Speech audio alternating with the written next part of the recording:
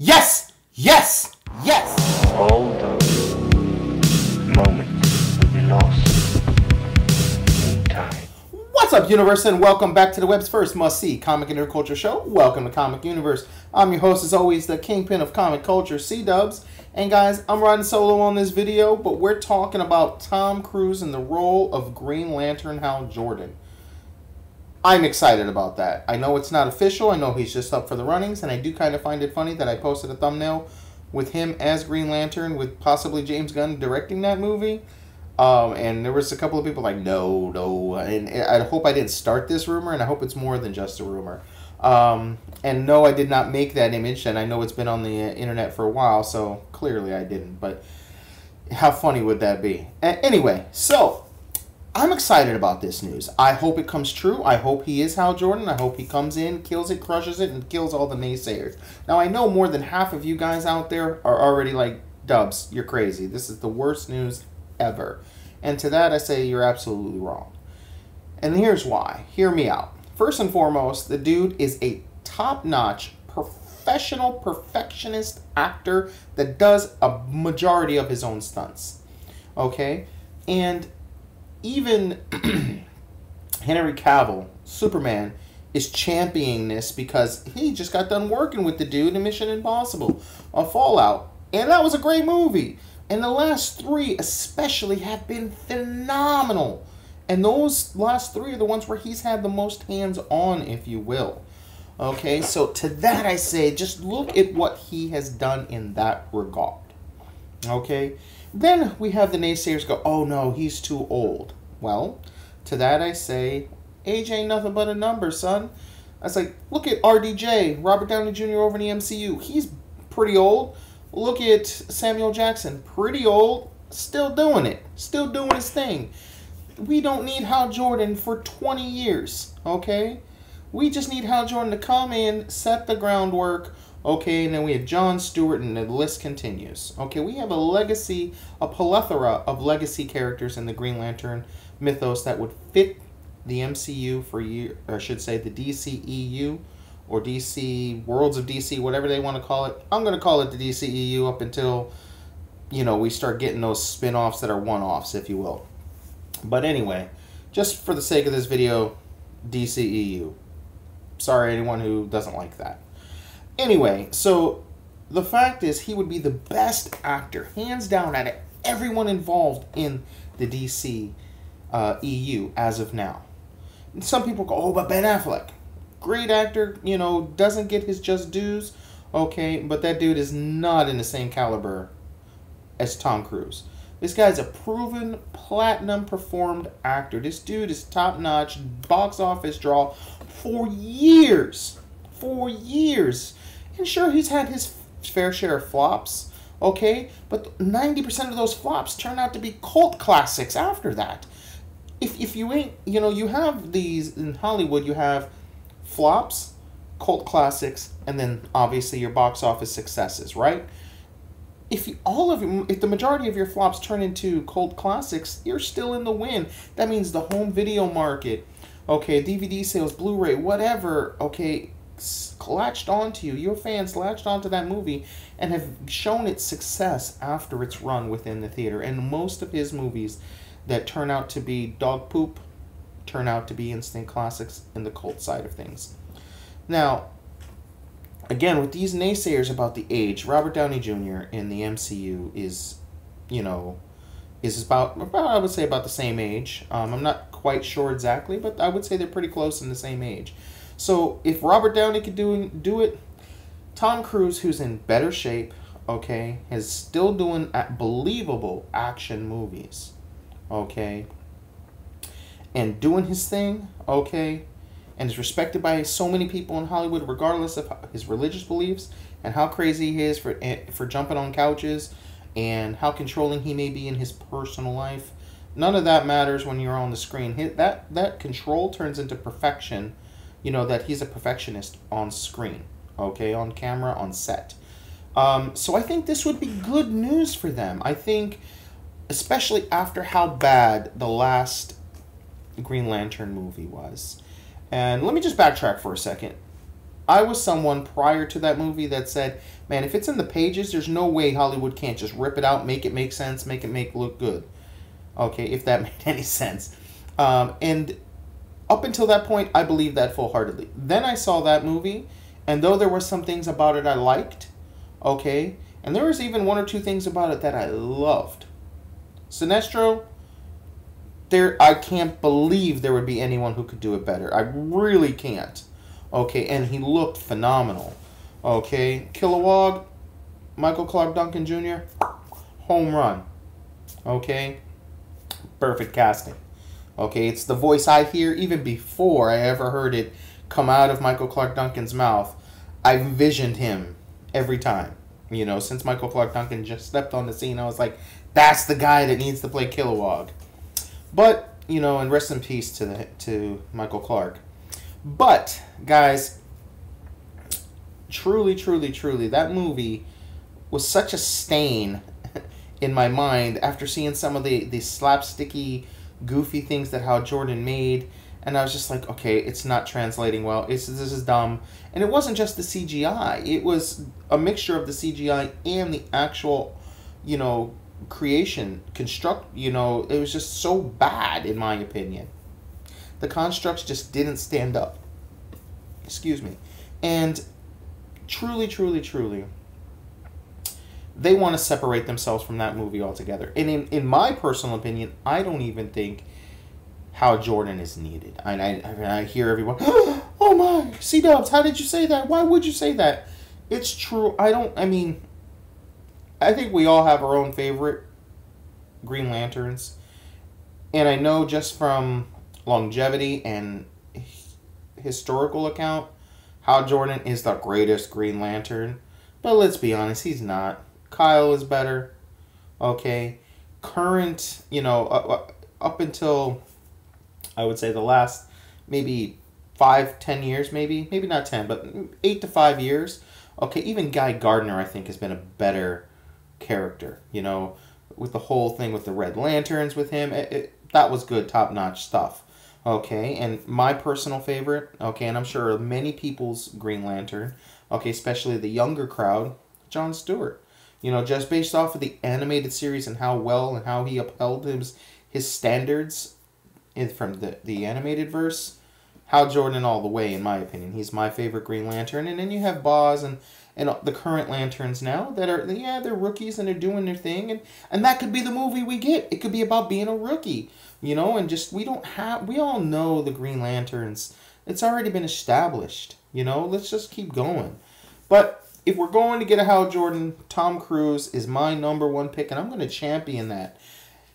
Over on the MCU side of things, they tend to get casting time and time again. They get the look, they get the acting chops, if you will, and the comedic timing. They get it. They got it.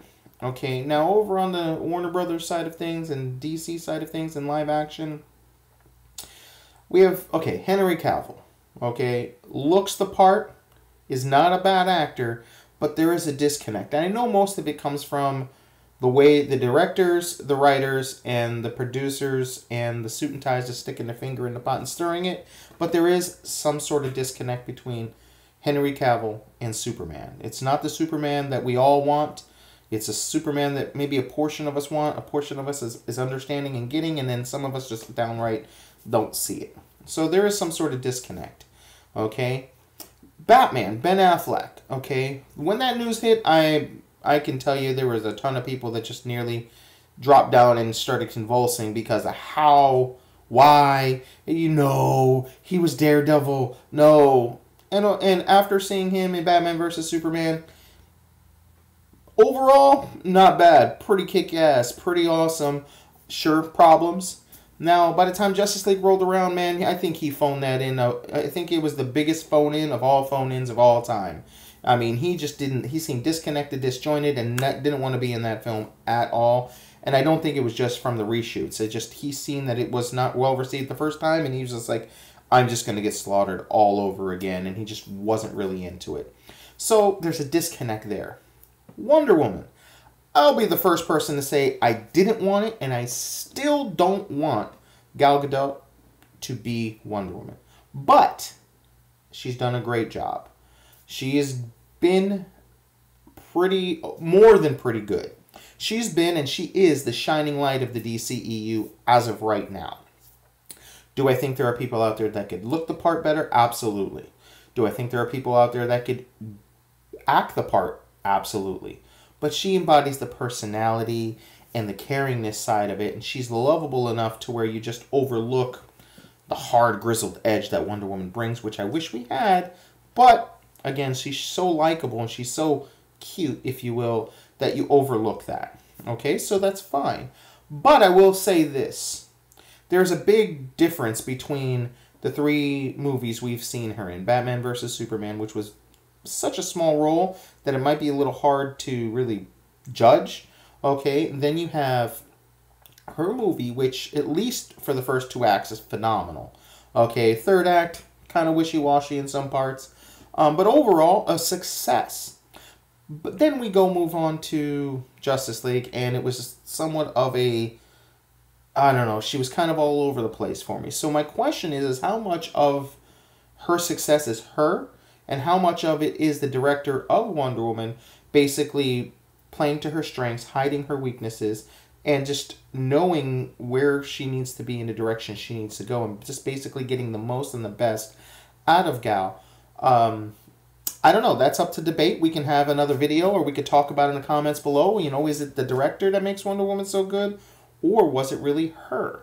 Again, it's up for debate, if you will. But she's been the best. You know, we got Aquaman. Doesn't look the part at all. I get they're trying to just make him more badass, but until we actually see it, it's hard to judge. But Justice League, though there were some funny moments, like when he sat on, spoiler alert, when he sat on a Wonder Woman's rope, that was pretty funny. And, you know, kind of how tough he was, I liked. But the bros and the, my man, and I didn't get it. It was a little too much him. Jason, it's a little too much Momoa and not enough Aquaman. I prefer my Aquaman with a little prestige. So I hope we get that moving forward, especially since he's going to Atlantis, learning his roots, trying to become a part of his other side, his other culture, if you will. So I hope that we get that. Without that, with a little royalty to him and a little, I'm Aquaman, you know? Not embarrassed about who he is or hiding who he is or just this lone wolf, if you will. Yeah, but Jason Momoa, it's it's just out for discussion as of right now. We can't really put our finger on there. The other 2, Cyborg and Flash, I don't even care about them two, to be honest with you. Even though I think Cyborg did pretty good, it's whatever at this point. But Hal Jordan, back to the point and topic at hand. Hal Jordan and Tom Cruise, this could work, guys. Let's just be real. He's a good actor. Give him a chance. And should I remind you guys, not just the last 3 Mission Impossibles, but Last Samurai. That is one of the best movies ever made, man. If you've never seen that movie, go watch that movie. That movie, man, the camaraderie and brotherhood in that movie, by the end of it, man, I felt like I could go out there and I would ride out there with him. Okay? I love that movie, guys. So check that movie out. If you doubt his acting chops, please watch Last Samurai, guys. And last but not least, I just want to talk about the elephant in the room. Okay? Yes, he's done Top Gun. Yes, he's currently making Top Gun 2. But that alone, and it's not just the Air Force connection and fighter jet plane connection. If you really go back and watch Top Gun, he really kind of feels like Hal Jordan. He's a jerk sometimes. He's a womanizer sometimes. You know, he falls in love and he has that girl and he's competitive and he's on the edge and he has to prove a point. I mean, all of this is Hal Jordan. It really is. Sure, he may be just a little older, but look how awesome Top Gun is. I'm sure he could bring the same acting chops to that role. And again, I believe that the role of Hal Jordan is more so to usher in the next Green Lantern, which is going to be his protege and or partner in the film. From what I'm hearing, is going to be Stewart. So I'm good on that. That's what I want. And let's just be honest, guys. It's about time we go into space and we get these guys. They need to be a part of the DC EU. They should have been a part of Justice League, especially since we had a Lantern pop up in the flashbacks, if you will. So it is kind of disturbing and a little disheartening that he wasn't already a part of the team. But hey, especially since the early photos was, remember those old posters and the old clips? It was Unite the Seven, and we ended up with just 6 members. I thought that was kind of strange. There was clearly a direction they wanted to go in. I think they wanted to have a Green Lantern, but the suits were like, man, that movie got bashed. We don't want to touch it. And again, the suits were wrong. So my thing is to you guys out there in the universe, to all of nerd culture and geek culture and all my fellow camaraderes out there, guys, let's give this a chance. He's not the worst that could happen to that role. I think his perfectionist and his want to do this role will come out on camera, and the DCEU needs that. They need someone strong that can help bring them into the future, kind of like how Robert Downey Jr. does for them. I, honest to God, think that Tom Cruise, could be the Robert Downey Jr. to the MCU, and they need that, guys. Whether you believe in the dark and grizzled and you're anti-MCU, you can't deny that he hasn't been a good leader and a good role model and a good scout, if you will, patriot for the MCU. He does his job. He does the videos. He does the charity. He does the tweets. He does the Facebook posts. He does the Instagram accounts. He shows up everywhere for the interviews. Robert Downey Jr. is the MCU. They've built it off of his back and his personality and his skill. And I say, let's give Tom Cruise a chance if this happens. Guys, be open-minded. Even though I'm not a fan of Heath Ledger's Joker, all of us were downing that. All of us were like, this is crap. The majority of us love it now, right? Am I wrong? Let's give this a chance. I think this is going to be a home run. And again, where we are in the MCU, it's not like they could do any worse. Okay? And sure, there's some people, oh, Chris Pine. Well, he can't do it because he's already a character. Some people, oh, Chris Pratt. Well, he can't do it. He's under contract with, Marvel and Disney. Okay? Then you have some, oh, Nathan Fillion. On that note, I go, okay, that might work and that could be good. But he's not a better actor than Tom Cruise. He doesn't have the skills or the chops. He hasn't been around. He doesn't command the stage and the presence like Tom Cruise. He's not a proven blockbuster like Tom Cruise. He doesn't have a fan following like Tom Cruise. He just doesn't. Let's just be honest, guys. Okay, and I'm a huge Nathan Fillion fan.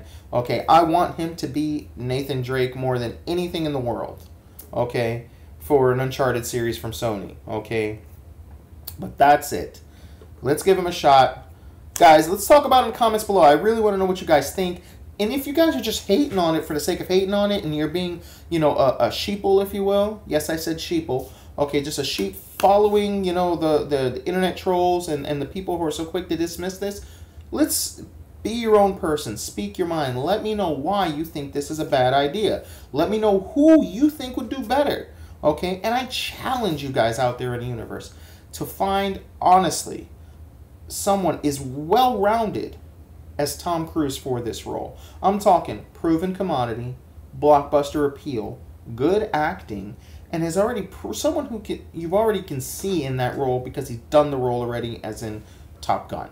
Okay, sure, you could be like, oh, again, Nathan Fillion kind of feels like he could fit in that role from his, Firefly persona.